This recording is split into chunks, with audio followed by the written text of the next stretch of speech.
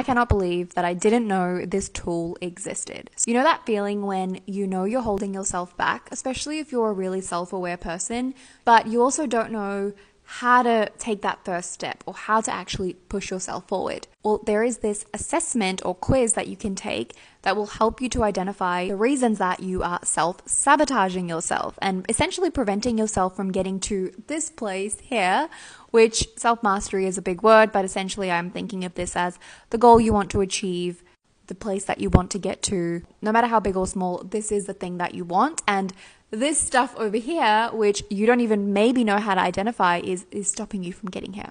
It's super easy to do. Jump onto this website called positiveintelligence.com and you'll find a link to the assessment. It's 52 questions and you answer based on this scale. Now, the result of this assessment is something I did not know how much I needed. You get a great little graphic and breakdown of your results, and then you can actually go into each of these saboteurs. Saboteurs are the things that hold you back, and understand them a little bit more. Every saboteur has characteristics, so you can see if you actually relate to some of these or not. Some of the thoughts that you might be feeling, some of the justifications you might be telling yourself, and see if you can call yourself out here. And the one I find most interesting is the original reason for us having this saboteur as a human being in the first place. Exposing myself here a little bit, but I could not agree with my results more. I am very restless, perfectionist, and a hyperachiever. 100%, all of those.